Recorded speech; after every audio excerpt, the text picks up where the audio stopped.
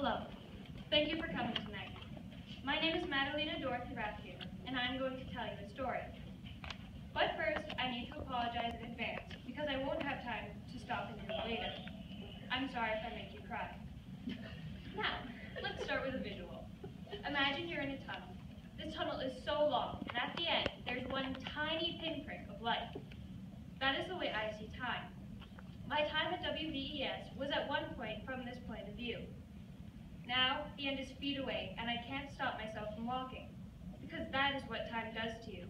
It forces you to walk in the tunnel until you reach the end. Now enough of that, back to the real story. I came to Waterville Valley from Colorado. That birthday, turning 5 years old, was the one birthday where all I wanted was to not get the presents, or the celebration, or even the cake. I knew that all that meant was I was getting closer to becoming a kindergartner. Flash forward to kindergarten, when I was actually little. Like little in size, I know, right? What a concept. I had a wonderful time in Mrs. McChesney's class and met all kinds of different fantastic classmates, 4 of which have stayed with me this entire time. Mrs. McChesney, you showed me through the door to this marvelous world called education. All I wanted was to learn, and learn, and learn some more, and you helped me as much as you could to achieve that goal. Leaving K2 again, I begged time to stop pushing me in the tunnel, but it refused. 3rd grade and 5th grade. I probably have never told you this, Mrs. Morris, but you scared me for perhaps the first half of my 3rd grade year. I couldn't for the life of you tell me why, but you did. Now I see how wrong I was and how you really wanted to help me. I had a great time with all my classmates in 3 to 5, and for that I will always be grateful. But then that came to an end, and I had to move on to that scary classroom that always had that one big voice booming from the inside. That classroom would be 6 through 8, and that voice would be Mr. Poole's. Again, time shook its head as I begged it to stop. Well, when that summer flew by, I started in 6 through 8, and I realized how wonderful you actually are, Mr. Poole. You taught me to think harder and further than what at first pops into my head. There is one time where you made me show you what I meant when I said walk. I spent a good amount of time walking in a circle and trying to describe how I was walking. Another new teacher, Miss Larson, came into the 6th through 8 class. 6th grade was her class, and it didn't take us long to realize how awesome she is. Even after 6th grade, there would be classes where we would watch CNN student news and have so many questions about current events, and Miss Larson would help us better understand what was happening. Mr. Poole finally decided in my 6th grade year that he really meant it when he said that he would retire. So then, Mr. Bounds came. Now, some of you may expect me to say something about DC, and I won't, not yet. Mr. Bounds was always the one to make sure that everything was crystal clear in a lesson, no matter what.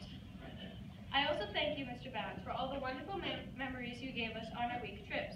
In DC, yes, that would be getting us lost in the rain. In Hidden Valley, that would be the long and extremely entertaining fight with the biggest wasp you had ever seen, which was conveniently flying around in the girls' bathroom.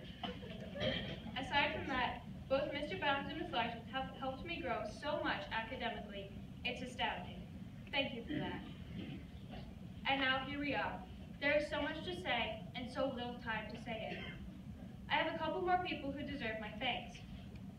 To my fellow classmates, all through the years, thank you for the great times and tough times we had.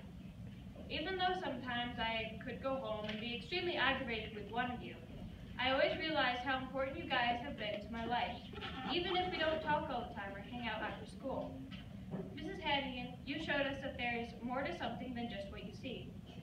Whether that was a math problem or a political ad, you taught us to look further until we completely understood its origin. You were always there for anyone who needs your assistance. I'm so honored to be a part of your last 8th grade class. Mrs. Dodge and Donna Devlin Young, you gave me so much in terms of music, theater, and great times. Mrs. Dodge, I will never forget the laughs we had at lessons, or how you always believed in me, even when I didn't. Donna, you pushed me from the beginning to do better, because I can always do better. You never settled for a mediocre job and always demanded our 110%. Now for the harder ones. Grandma and Grandpa, thank you for the countless summers where where you have always made sure that I've had what I need and that I'm never bored. I always look forward to a board game or rearranging the furniture with you. Melissa, you might not understand how much you've meant for me. Even when you aren't actually physically here, and even though we both always have crazy schedules and don't always get the time to talk, you've always been in my heart, and I've always looked up to you and how determined you are. Mom, if you weren't my mom, you'd be my friend. We have so much in common, which sometimes ends in a fight, but sometimes means so much, because I know there's someone who completely understands where I'm coming from. Dad, to say your character has rubbed off on me would somehow be an understatement.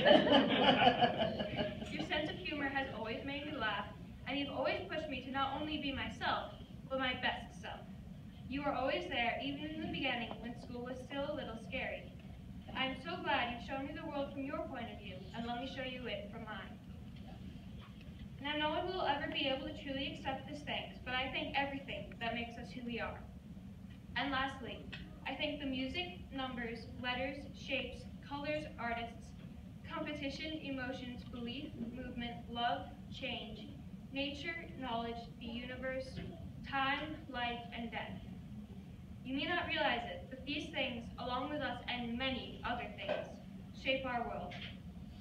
Now the door, the page of this chapter and room of my life is coming to a close. I'm nearing the end of this tunnel.